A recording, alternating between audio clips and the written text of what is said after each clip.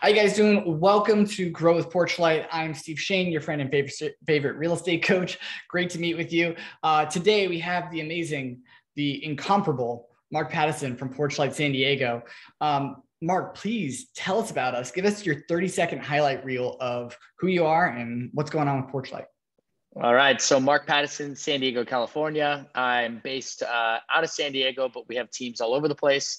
I'm originally from Seattle. I hate the cold weather. I hate rain. And so I moved to Southern California, not knowing one person 8 years ago. And now I'm one of the top teams here. Number one team on units, first team to sell 500 homes in San Diego County in 1 year. And currently sitting around 711 and 439 million. So some good numbers, Man, I have so many questions when we talk about that. Let's jump right into it. So when did you realize that you need to shift from being a single agent to running a team? I kind of fell into it. So, building a team is not the easiest thing to do. I've had many renditions of my team, same as you have. It looks easy from you're seeing from the social highlights. But so I was sitting at a conference and someone said, "Oh, I would love to start a team with you." Mind you, I had been a real estate agent for 1 year. I had sold only one listing. I represented a bunch of buyers. I think I had like 23 buyers under contract and closed. So altogether, I had done 24 sales, and I was like, you know what? I feel like it's the right time to start a team, which I had no idea what I was getting myself into. And that's kind of how it started. It was really just like based off of being either dumb or naive or both. And that's how I launched my team. And we called it a different name at the beginning. But 6 months after that, I started PorchLight. Awesome. So I know you pretty well because you mentor me. You're helping me grow PorchLight Florida. You're giving me the framework to do this. You talked about the many iterations. What were those first hurdles that you hit that you couldn't really, that you needed help with? Yeah, so I had no idea what a leading indicator and a lagging indicator was. So I would go definitely go by the book, 4 disciplines, or even just Google 4 disciplines worksheet or just get an idea of it. But I was having my agents do a certain number of, I didn't even know what to have them do.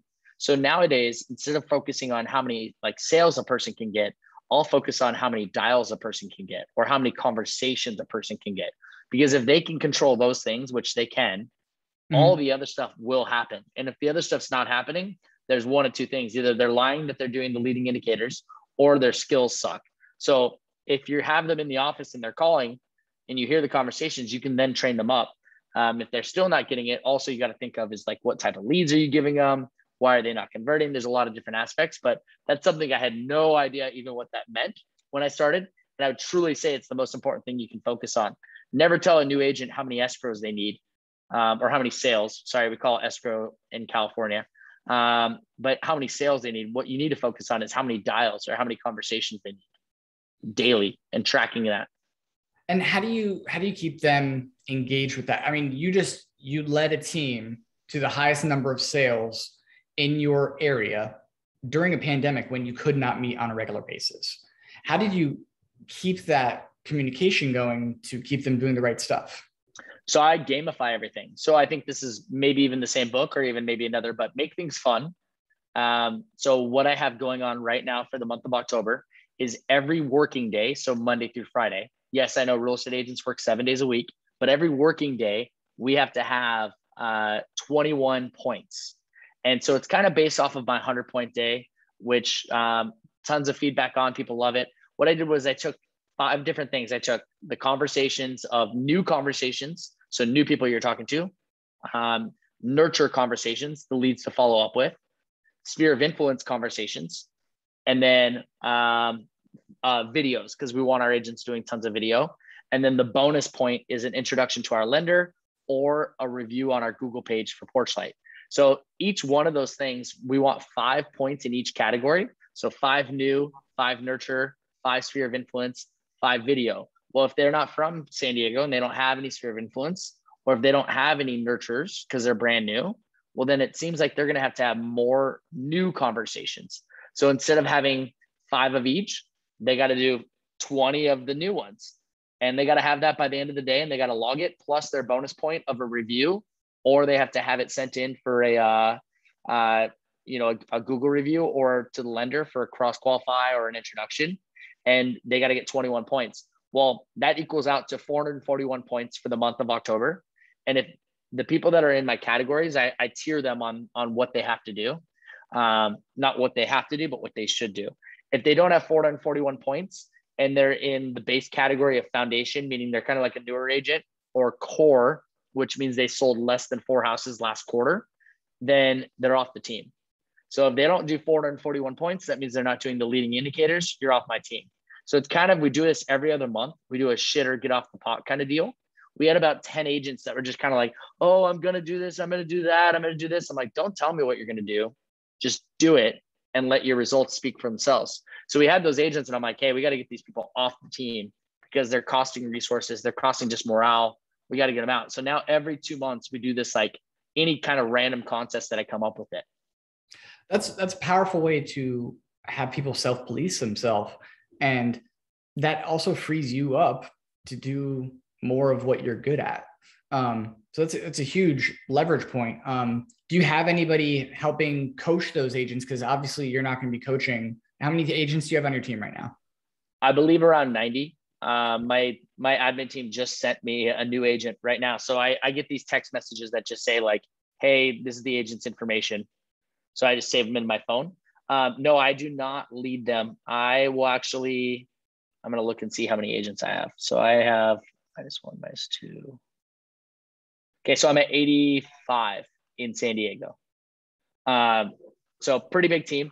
We have them tiered off. So if you reach a certain level of sales, you become mastery agent, which is my top tier of agents. That means they've done 9+ sales in the last quarter.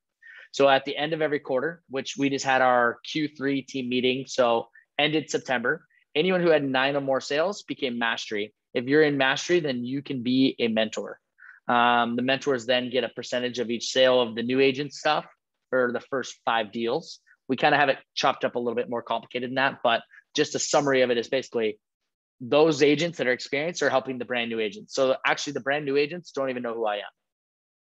That is kind of the point of building out a team, is that you can get the freedom. That was the design, I would assume. So I'm going to jump back to, as you're building your business, what was the foundation? What was the core that gave you the security to continue to grow? This is kind of ironic because my different tiers are called foundation and core, which you just use in those words. And then elite and mastery are my other two. They're like next level and then the next level. But it's the elite and the mastery agents that allowed me to have the foundation to the core to basically build this out, because it wasn't just me doing it. So I relied heavily on those mastery agents to basically help me move the needle forward. And I got their buy-in. No one ever wants to be told what to do. So I lead my corporation. Basically, I don't want to be the one saying, hey, I don't want to be told when I can have vacation or when I can do this or that. So I never tell my agents, you have to do this or you have to do that. If they don't show up to a team meeting, fantastic. If people don't show up to your team meetings, then provide more value so they do show up. I'm never going to make someone show up to a team meeting. If someone has something, I don't even check in with them like, hey, where were you today? I don't do any of that, because if they're not there, they're either working or they find your meetings boring. So that's how I kind of run with it. We had a meeting yesterday. There was probably 60 people there out of 85. So, there were a lot of people there, but there were a lot of people missing. Yeah. Oh, well. Well, it's amazing, having been in this industry for a long time. When we talk about, large brokerages, I was a part of a brokerage that had, 300+ agents, and only 40 to 55 people showed up on that weekly sales appointment, that we would have that sales call. And you're getting a higher turnout because of what you're providing value wise. That's really, really awesome. So you're saying, just to be clear, when you give the agents the freedom that they got into the business for, and the platform that they can build a life that will fuel their life, they show up more. Is that accurate? Yeah. And even then, if they don't show up, I don't care. People have lives. Like, real estate is not all of our lives. Mm-hmm. And things happen. A lot of my agents, of the 25, one of them came back. She was like, sorry, I wasn't here, but I got a listing. And I was like, badass girl, keep kicking ass. What if I would have text her, been like, where are you? You know what I mean? That comes across as negative. Like as a leader, you should, do you want people to come to your team meetings? Would I love it if all 85 were there? Sure. But I mean, even I sometimes are like, okay, these are getting kind of boring. Like we don't do a crazy amount of meetings because there's only so much we can teach. And I mean like all team meeting, like we do a weekly meeting with our new agents because there's a lot to teach them. But when you're having an agent that's in your office that's doing $30 million a year, what do you teach her? Yeah, that's absolutely right. And the funny thing is the girl who's closed 30 million so far this year, she was there front and center. Well, isn't that interesting how the ones who show up and get the value get the results of what you share? Like, well, I mean, but my number 2 agent wasn't there. But then I did just see that he got a listing and it was a duplex. So I'm assuming he was at that appointment.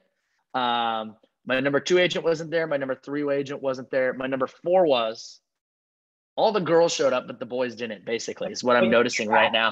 You still have that tracking there. Like you had them show up, they logged in some capacity that you can see who was there. Like you're paying attention, but you're not judging. And one of my next questions is, what kind of leader are you? And I see you as somebody who leads without expectations, which is so incredibly difficult for a business that is based on like the Jim Jones group or the Betsy Thomas group. It's all about that lead agent. Why isn't it the Mark Patterson group? People don't like, well, what I've heard from my agents and what I've heard from other agents who have a team name that's like really in it. So like, for example, Dan Beer is in our marketplace. His name's Beer Home Team. I think it works for him because Beer is kind of a cool last name. And it's just like, it's more like, it doesn't sound like Mark Patterson Team. You know, it works. Same thing with Kyle Whistle Realty. I mean, he's been around the market. He's been here in this market. I think it was his dad's brokerage. So people knew of it. So I think it works for someone. They don't run their team like the Kyle show or the Dan show. It is the Beer Home Team. So I don't really think it matters about your name. I just think it's how it matters how you run as a leader. I always think of it as like, this is kind of a weird analogy, but if you're trying to get someone sober, you can't want it more than they want it themselves. Same thing in real estate. You can't want their success more than they want it because it will never freaking happen.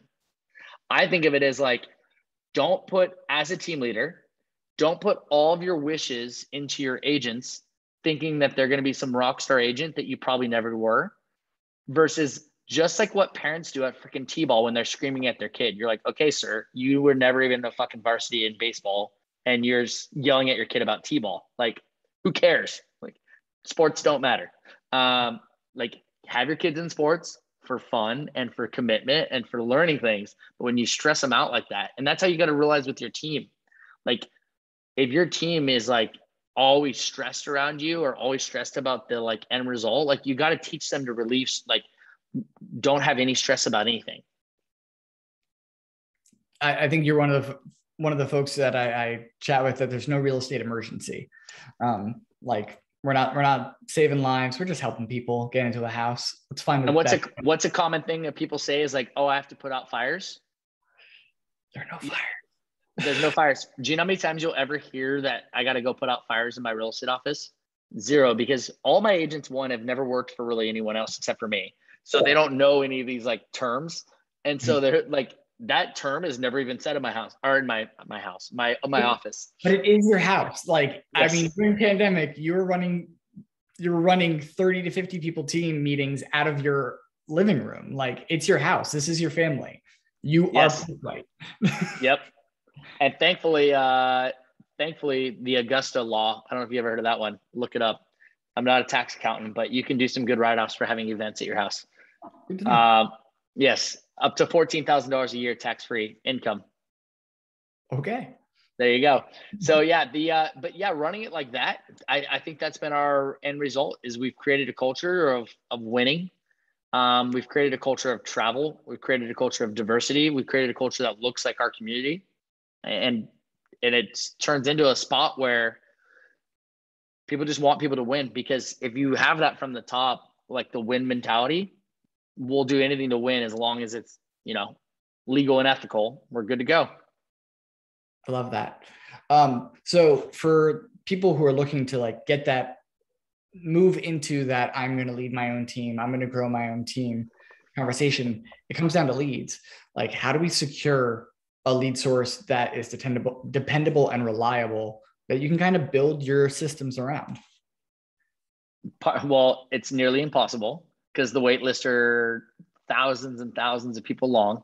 It's getting to know the people who are in control of the lead sources. So the lead sources that we work with, Zillow, Veterans United, and I'm not saying the ones we pay for, these are referral based. So they come into us, we have good tracking, we've got good conversion. So we keep getting more and more leads.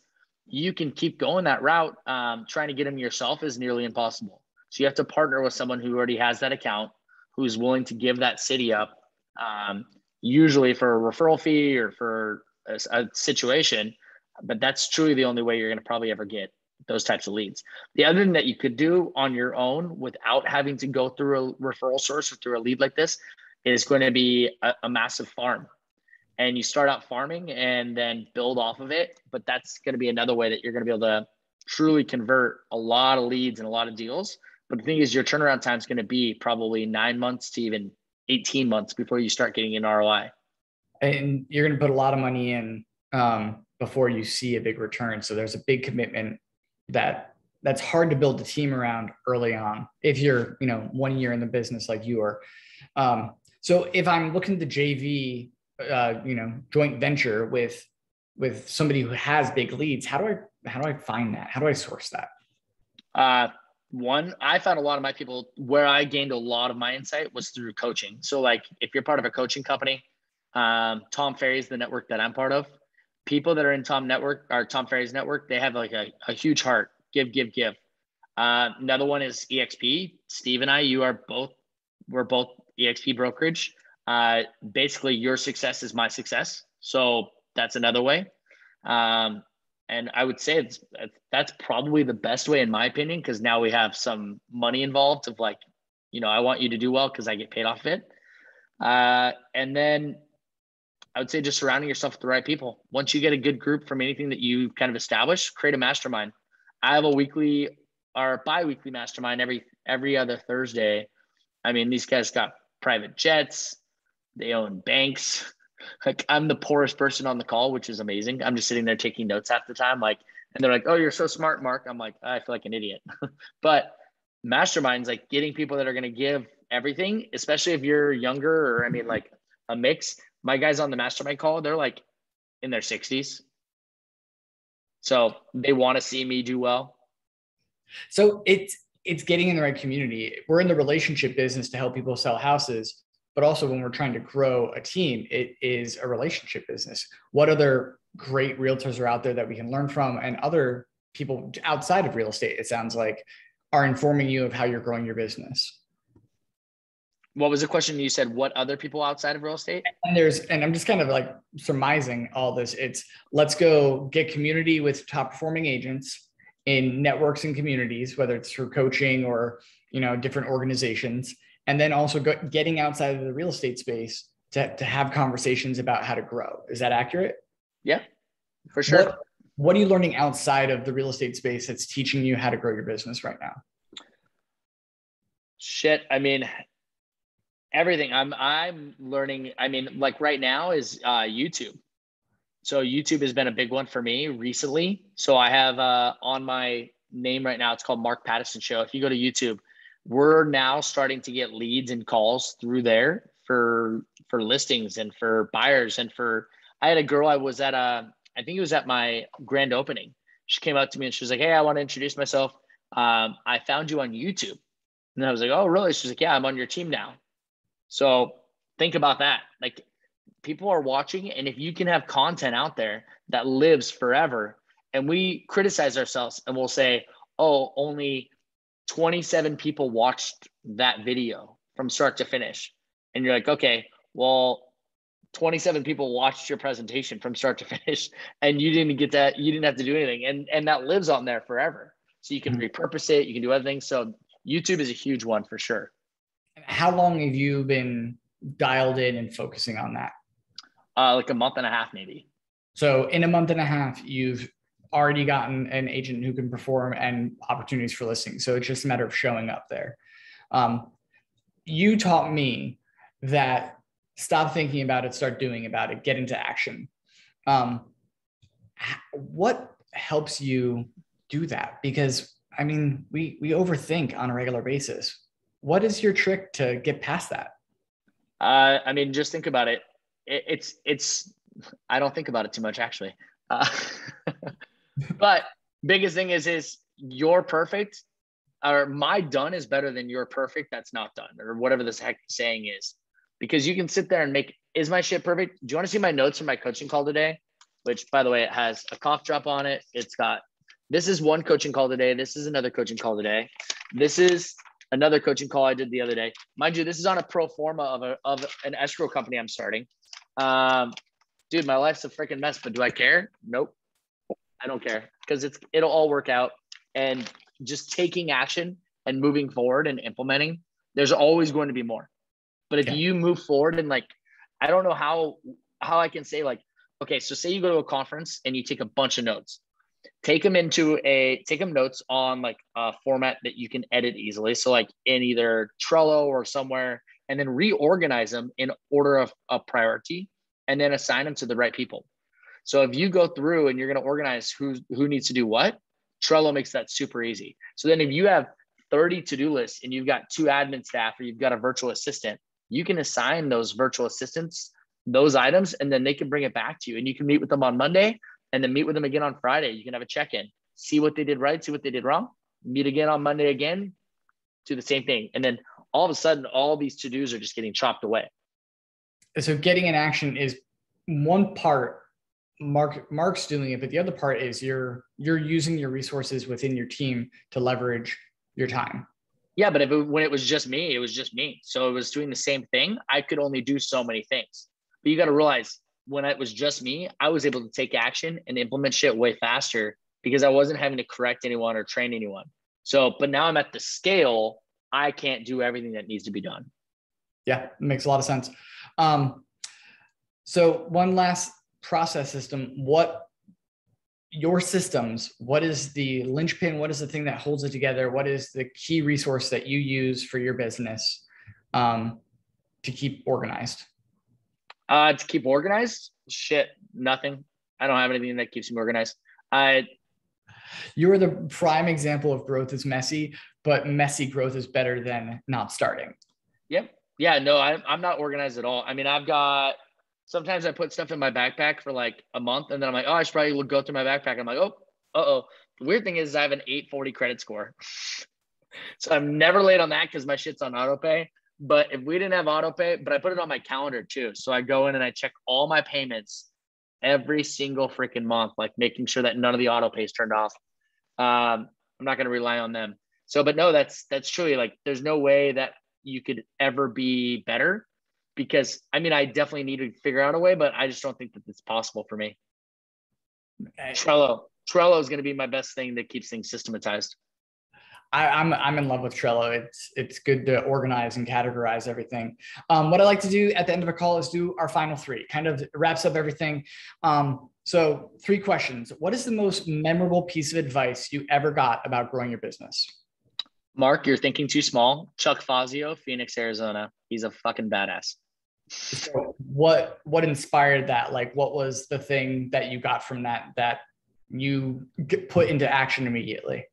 So he said, he goes, hey, are you Mark? And I was like, yeah. And he goes, this is at a conference. And he goes, oh, I watch you on social media.